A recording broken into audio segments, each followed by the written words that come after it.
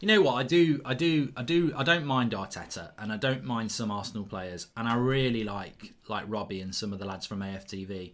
But there are certain Arsenal fans that this result makes me really happy because they're knobheads. To be honest with you, they're cretins. So, to all the Arsenal fans who are nice, unlucky, it's just part of football. I think you're heading in the right direction. But to those other ones, I find it quite funny. And I don't include Zayn in that, to be honest.